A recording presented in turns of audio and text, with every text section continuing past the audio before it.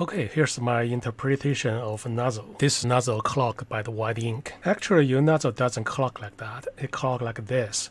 The white ink is going to build up around the pipe because the white ink is a high viscosity ink, so the things get worse and worse, then you get blocked. However, if you give a break, you just run regular distilled water or regular ink, and that's going to wash those white out and reverse the process. So let's say we've been printing with this color sequence for a while, and the white is not clogged yet, but it start build up. Then we can rotate the color. We move two whites to the left. You notice all the nozzles hasn't been used before. Now it's printing. You print brand new nozzles.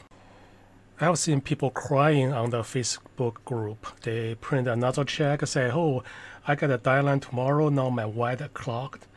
And I always reply, oh, I rotated your color. So now you understand what I mean. You treat your printhead like a Corolla. Let me show you how to do it. Here, my two whites are in the middle, just like yours.